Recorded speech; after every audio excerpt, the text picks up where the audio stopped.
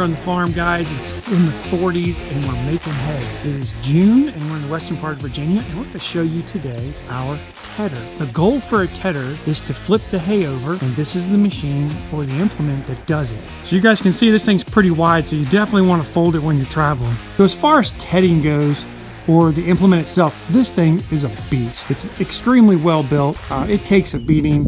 I know because I put it through its paces. The way a tedder works, you can see that we're close to the ground with these fingers, and when we're tedding, we're just about an inch or so off the ground, and we're grabbing the hay and throwing it. Guys, this basket right here is what it's called. It goes in this direction.